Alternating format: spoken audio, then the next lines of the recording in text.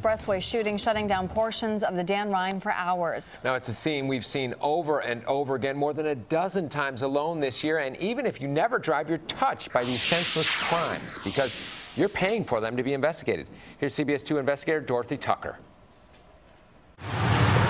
Chances are you don't know the driver who was shot in the back on the Eisenhower Expressway last weekend. He was among the victims wounded or killed in the 19 shootings on Chicago area expressways since the beginning of the year.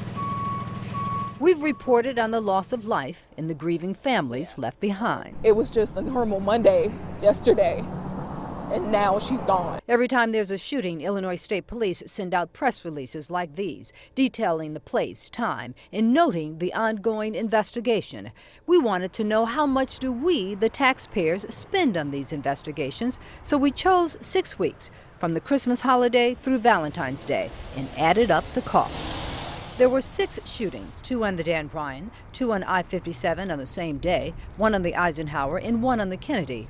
In each incident, state troopers are the first to respond, flooding the scene, blocking traffic. Their man hours and overtime added up to $18,000. Investigators, the bosses who make more money, are next on the scene. For just those 6 shootings, taxpayers paid $45,000.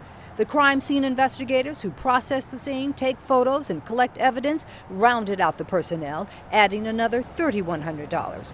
Altogether, for just 6 shootings in only 6 weeks, taxpayers spent $66,901.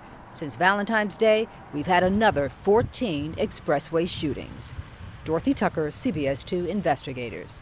If you do the math, based on the average cost of $11,000 with 14 shootings since Valentine's Day, the expressway shootings have cost taxpayers another $154,000.